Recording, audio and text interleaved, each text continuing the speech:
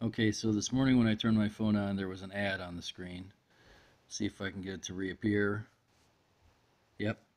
So I have this lock screen thing on here. Instead of turning the power on and going to my phone, I have to slide to unlock to get rid of that.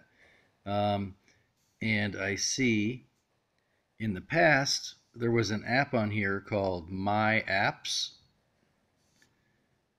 Now there's a different funny app that installed itself.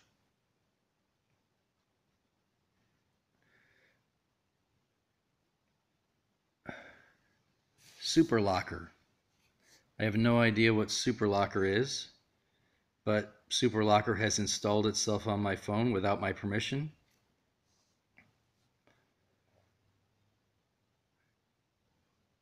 And I'm going to uninstall it.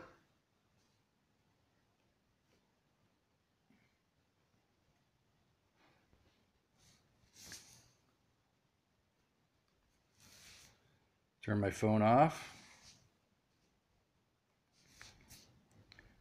It's gone. So now you have My Apps, which installed itself and put ads on my phone, and now I have Super Locker, which installed itself and put ads on my phone.